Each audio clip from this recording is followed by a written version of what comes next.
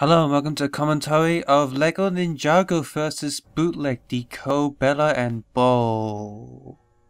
Now for those of you who pay attention to my channels and my other channel, my Geeko channel, where I do all the reviews now to get advert commissions and stuff, I did a review on some Ninjago Bootleg. The first one I did was Bela, and that was like a piece of crap.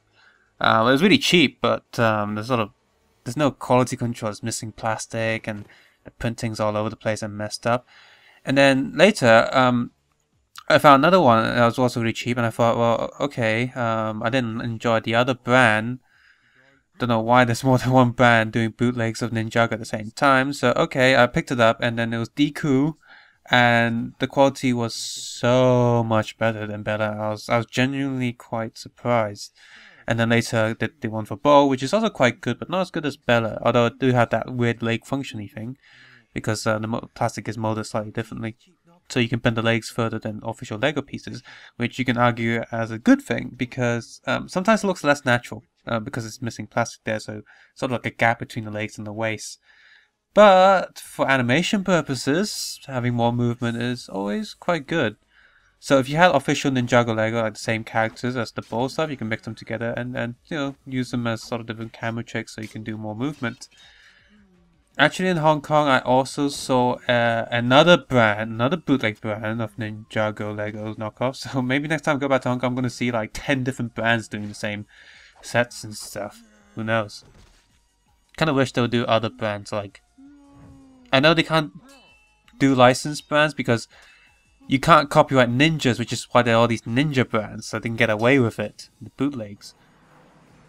So anyway, so I did those reviews, and I thought, oh, that would be cool to sort of animate bootlegs with Lego, and so I did decided to do a versus thing.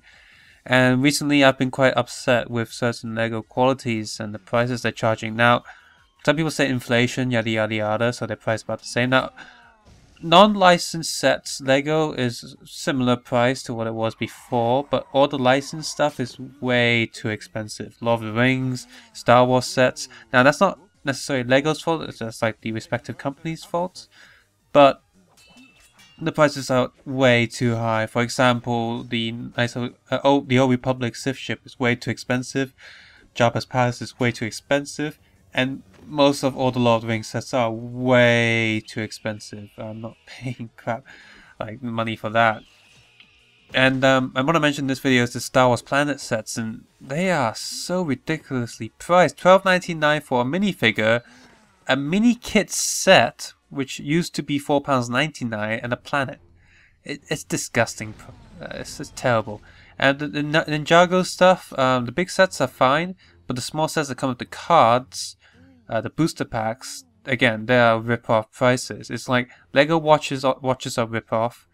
A lot of the other Lego stuff is rip-off. So, apart from main sets, they're just so expensive. It doesn't make any sense. So here, and of course, Chima is like the next one that's doing that, and I can't help but feel Chima is just an extension of being rip-offs, which is why I did this video. And my idea of this video is I like Lego. Lego is one of the best companies out there in terms of business practices, but even them, they have dipped into some sneaky tactics, which is what this video is about. Like, you can love something and still criticize it because you love it. That's why you're criticizing it. You don't want it to go bad. One other disappointing thing is I got Ninja Turtles Lego set recently, and some of the white plastic is also not as white as it should be. It's sent me replacements, and it's also not as white. It's weird. The right door with the next left door, both pieces put together, you see one piece is whiter than the other. It just doesn't make sense. They both should be the same white.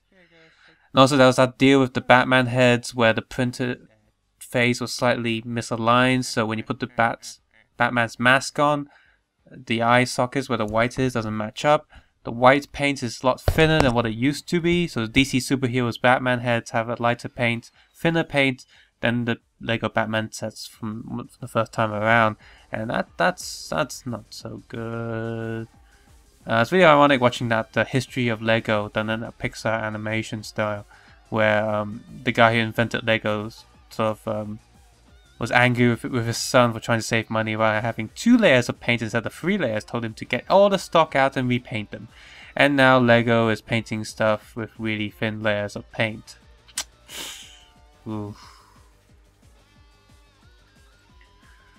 So there you go. I didn't really talk much about this video specifically, but sort of my ideas on what I wanted to do with this video. Just express some opinions and show that even though I'm being mad at Lego, I still love Lego.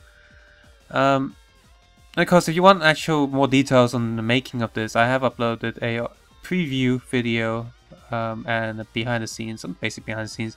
If you want more details on how to make Lego films, check out my other making ofs. For example, my 4-part Silent Hill video series.